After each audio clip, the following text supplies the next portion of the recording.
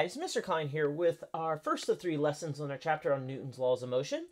Sir Isaac Newton had 3 laws governing motion at its basic form, so we'll have 3 lessons. So let's get ahead and get started. Now, cats.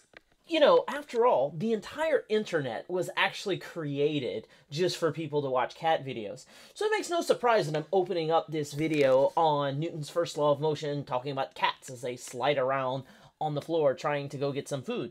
Now, animals, of course, are very, very lovely, you know, like penguins who have soccer balls, like riding soccer balls. You know, these animals right here, as cute and as awesome as it looks and things like that, they're actually showing a scientific principle that I want to go ahead and get into, and that is Newton's first law of motion. So let's go ahead and let's get started. At a basic level, the motion of all objects in the universe are governed by 3 basic laws developed by English physicist Sir Isaac Newton in the 1600s. This right here is a picture of Sir Isaac Newton. He also invented calculus and a lot of other things, and considered one of the greatest scientists of our time.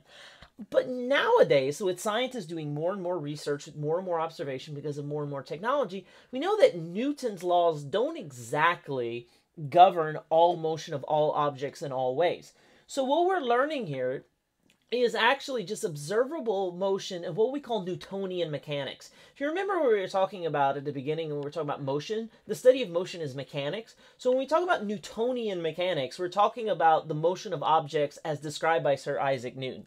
So that's on a middle school, 6th grade level. That's what we're going to be talking about. Now, Sir Isaac Newton's first law is as follows. Now, if you're watching this from another school district, you have a different textbook, you might have a different definition, but it kind of says the same thing. And this is the definition we're going with in this class, is that an object's motion will not change unless an unbalanced force acts upon it. Okay, so in other words, an object's in motion stay in moving, they stay in motion. An object sitting still or at rest will stay still or stay at rest unless something changes their motion or an outside force. In other words, objects keep on moving because nothing stops it. It's not going to stop on its own, and something sitting at rest isn't going to just start moving on its own. Okay, so the computer or smartphone that you're watching this, or tablet, it's not just going to just jump up and fly away. Like, the only way it's going to do that is if an outside force does it. Like, you just might throw it up in the air because you like throwing away money or something. So let's go ahead and let's look at an example right here. After all, this is Newton's law of motion kind of in a nutshell. What happens when the hamster stops running? Well, the wheel's still going, so it doesn't stop unless something stops it. Okay, so let's go ahead and let's create our graphic organizer. Now, this graphic organizer will cover the whole screen, so make sure you space this out appropriately. But we're going to put our definition. Objects don't change their motion unless an outside force is applied to it. Remember, an object at rest will stay at rest, and an object in motion will stay in motion unless acted upon by an outside force, more appropriately an unbalanced force. And we'll talk more about what an unbalanced force is in our next lesson whenever we talk about Newton's second law. Spoiler alert, force equals mass times acceleration. Okay, so let's talk about inertia. If you've watched the Bill Nye the Science Guy introduction, you hear that inertia is a property of matter. And you're like, well, what exactly is inertia? Well, Newton's first law of motion is also called the law of inertia. So this is where that term has to do with Newton's first law. And so let's go ahead and let's define inertia. Inertia is the tendency of an object to resist its change in motion. In other words, the reason why an object stays at rest unless acted upon by an outside force, or stays in motion unless acted upon by an outside force, is because of inertia. It's a property of matter. Anything that has mass has inertia. Okay? And it's a really simple concept in order to understand. So let me give you an example right here. So let's say you're riding in your car with your parents. Okay, when you're riding in the car, you're in motion. Okay, your parents are dutifully following the speed limit, and they're going right around 100 kilometers per hour, or 55 miles per hour.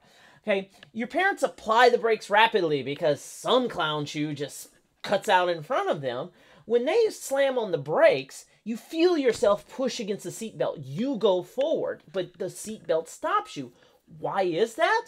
Well, remember, that's because you're continuing to move because the brakes themselves are only slowing the car down. The brakes aren't slowing you down. You don't have brakes attached to you. So you're still going at 100 kilometers per hour. Now, the reason why you slow to a stop is because the seat belt, which remember, you should always wear your seat belts in your car, riding in a car, because the seat belt is attached to the car that is slowing down. So because the seat belt's attached to the car that is slowing down, it's the outside force that slows you down. Okay, this is why you need to wear a seatbelt, especially if you're a giraffe. Look at the head of the giraffe when it hits the wall. When it hits the wall, the head of the giraffe keeps on going, okay? That's also why we have airbags. Whenever you have a car accident or something like that, you continue to move forward, the airbag pops out and slows you down, which we'll talk more about in our third lesson on Newton's third law, whenever we talk about momentum and things like that. So let's go ahead and let's add some more to our graphic organizer. Why is there no change in motion? Well, there's no change in motion because of inertia. And remember, inertia is essentially the term that talks about matter's tendency to resist change, okay, unless an outside force is applied to it. So now we have that written down. Let's go ahead and let's talk about mass, because I said that everything that has mass has inertia. Now, the amount of inertia an object has actually depends on the amount of mass that it has. In other words, the greater the mass, the greater the inertia, which means the greater the inertia, which means the greater the amount of an unbalanced force is needed to change that object's motion. Okay, so that's why being able to push something light is really easy, but pushing something really heavy requires a large amount of force. Okay, however, once you get a big object up and moving, like a train, for instance, okay, so it's hard to slow down. So that's why whenever we talk about freight trains and stuff and at railroad crossings, people say as soon as the guards go down, you don't go through it. The reason why is because a freight train has so much mass, it takes a whole lot of outside force in order to slow it down, which means it takes longer for it to slow down. Okay, because of this, once an object is moving, like I said, no other force is required to keep it moving. Once the freight train starts going, okay, you don't need any other outside force to keep it going. It'll just go on its own. And which we'll talk about more in the lesson why this doesn't happen like here on planet Earth. But in outer space, if you throw something in outer space, it's going to keep on going because no outside forces for our purposes are acting upon it. Okay, and so this is what we're talking about. More mass, the more outside force that's needed to stop it. And apparently that little door stop at the end of the water slide isn't enough to stop this larger force with more mass.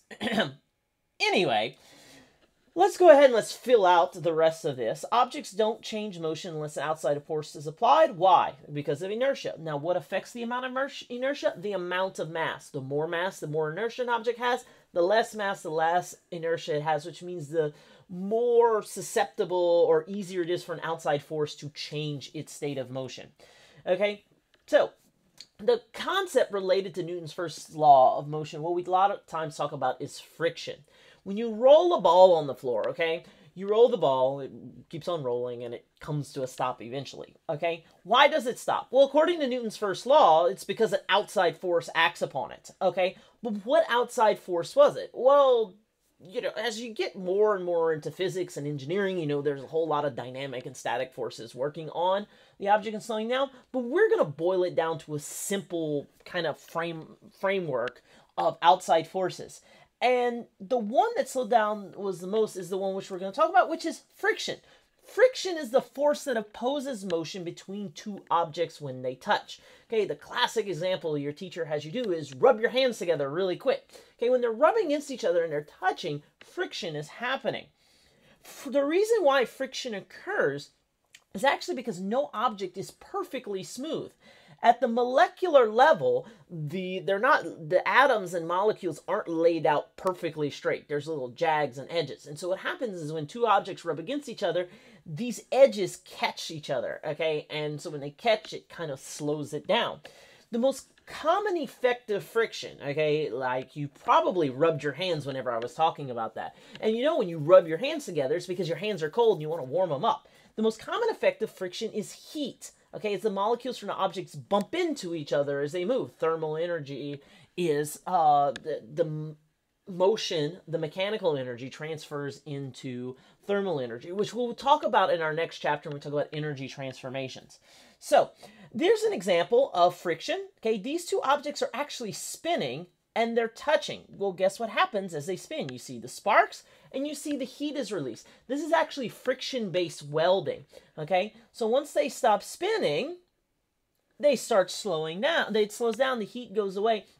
The two parts are actually welded together, okay? So just to watch again, the two objects are spinning. When they touch, okay, friction occurs, okay, the edges are bouncing against each other, and as they continue to push in each other, heat is generated, and they actually weld together. The molecules actually get caught between each other, and it forms a single object. Okay, so let's go ahead and let's put this entire second column of information. What is a common outside force? Well, it's friction. And what is the main byproduct of friction? Friction is heat. Okay, so let's go ahead and let's go put this down. You're probably going to want to pause it right here. And there we go. Let's talk about wrap up this lesson by talking about types of friction. There's 4 main types of friction that you need to know about, and we're going to look at them each individually. The first one is static friction. Static friction acts on objects when they rest on a surface. Okay, it's what keeps things from sliding around at rest. A good example is when you sit in a chair. You're probably sitting in a chair right now. Without static friction, you'd slip right out, okay? So gravity kind of pulls you down, and what other forces keep you from moving or things like that is actually the static friction that holds you in place. You know, you could just be like that guy, okay? The static friction failed after he slipped back too much, okay? So that's static friction, okay? So let's go ahead, and we can also call it standing friction also. So what are the types of friction? Well, there's standing or static friction. The next one is sliding friction. Sliding friction acts on objects when they slide across a surface. It's kind of in the name. It's much weaker than standing friction. Standing friction is actually the 4 main types of friction that we talk about in this lesson. Standing friction or static friction is the strongest of the 4. Sliding friction is much weaker than standing friction, which is why it's easier to slide something on a floor once they start moving. You know, it takes some effort to get a box to start moving across the floor, but once you get it going, it's pretty easy to go because it's easier to overcome the sliding friction. But sometimes sliding friction can be pretty strong. Good job there, buddy. As you can see, the sliding friction, he starts to slide, and the sliding friction brought him to a stop and caused him to faceplant. Okay, so we have standing or static friction. Static meaning staying in place, okay? And we have sliding friction. The third type is rolling friction. I know you're kind of wondering, well, what exactly is rolling friction? Well, rolling friction acts on objects when they're rolling across the surface. It's the weakest of the forms of friction, okay? A good example is when wheels on a car roll on the road. What it is it's essentially sliding friction, but it's on a wheel. So like as the surface of the wheel touches the road, it continually moves because the wheel is in motion. Okay, and so that's why you have like tires burning out on a car. What you have right here is actually rolling friction. The wheels turn, and as they make contact, they produce friction because they're spinning so fast, but they're not moving. Okay, you create all the smoke because of all the heat being generated. Okay, so we have static friction, we have sliding friction, we have rolling friction, and finally the 4th type is fluid friction. Fluid friction acts on objects that are moving through a fluid, okay? A fluid, of course, being a liquid or a gas. Fluid friction that occurs in the air is what we call air resistance, okay? As an engineer, I worked a lot with air resistance, and that you want airplanes to stay up in the air, and you want them to be more efficient at flying by reducing the air resistance.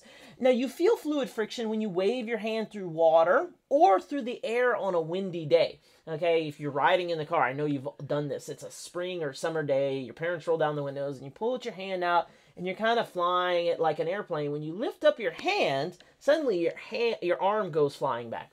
The reason why is because there's more surface facing the wind, there's more air resistance, which pushes you back.